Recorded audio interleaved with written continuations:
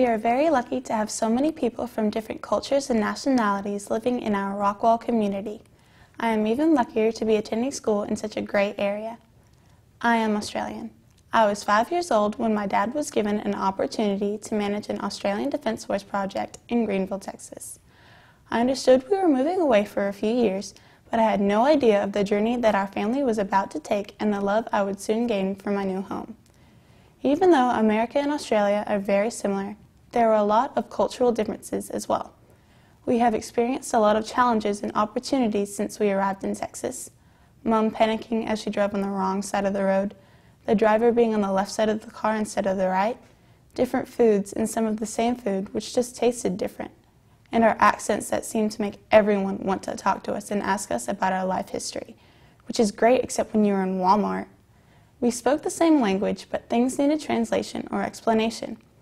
At school, the teacher spoke of pounds, inches, words like Fahrenheit, Civil War, and Thanksgiving.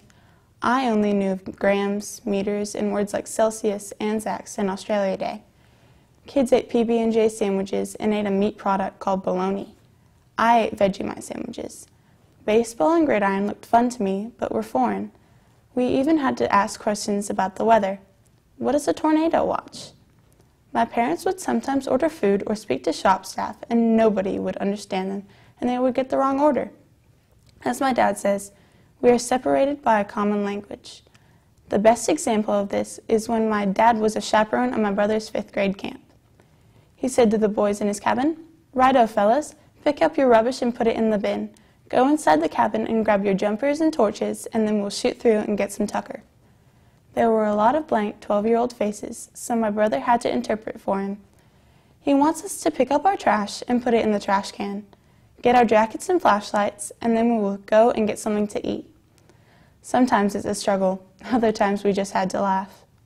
Now, over 7 years later, the USA is my home and I love it. I'm very proud of my Australian heritage. I'm equally as proud of everything that I have learned here and the awesome opportunities that I have had since living in Texas.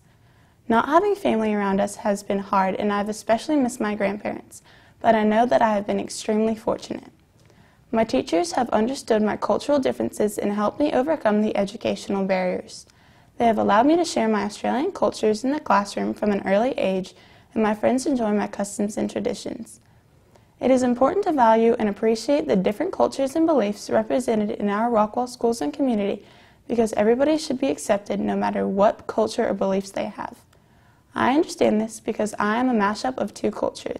I am proud to be Australian, lucky to live in America, and honored to call Rockwall, Texas home.